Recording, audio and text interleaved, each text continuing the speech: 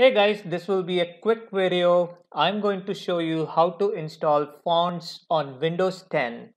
So I have downloaded some fonts from internet. Now there are two ways to install fonts. The quickest way is to right click on the font that you want to install and click on install or install for all users. So I'm going to click on install and that is it. That's the quickest way to install the font. The other way is you go into settings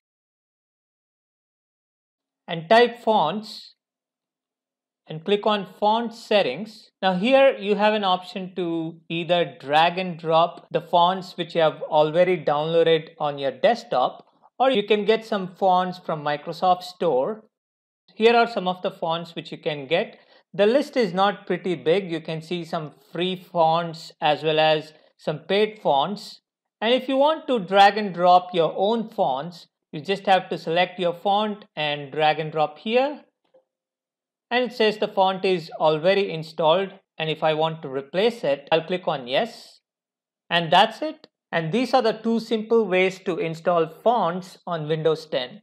I hope you like this video. For more videos like these, please subscribe to my channel.